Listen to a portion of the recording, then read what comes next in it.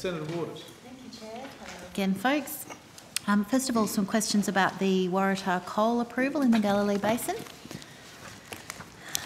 When that approval was given, was the department aware that one of Mr Palmer's other companies, Queensland Nickel Pty Ltd, had been involved in substantial controversy in dumping toxic waste in the Great Barrier Reef without permission on 2 occasions? Senator, we were aware. We were. Yes, okay. And was the department or the minister also aware that the Queensland Environment Department had placed an environmental protection order against Waratah Coal in relation to exploration drilling holes on that same site? Was the minister or the department aware of that when the minister approved that coal mine? Senator, I'm just going to ask Mr Gaddes to come to the table, who's in charge of compliance and enforcement. Thanks.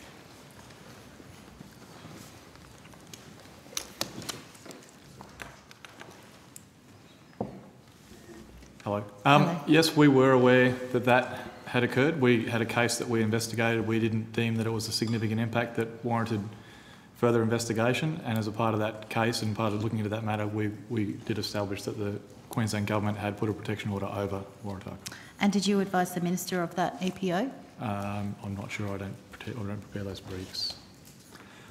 So it is standard practice, Senator, that whenever we're briefing the minister on an EPBC decision, we will include a brief of the proponent's environmental history.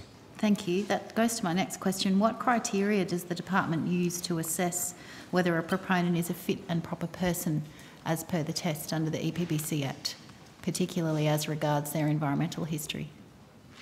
I don't know how to prepare that advice. Okay. We would report any of the non-compliances that we have as a part of that process, and also anything that we're aware of from a state basis when requested. I'm not sure how that gets fed into the advice of the minister. My question goes to what criteria you use to determine whether a person is a fit and proper person to hold an EPBC approval as you're required to determine under the Act. Right. So I think what Mr Gaddes was pointing out was there's a couple of places where we look explicitly, which would be, are there any particular compliance or enforcement actions that have been undertaken against the individual or his entity?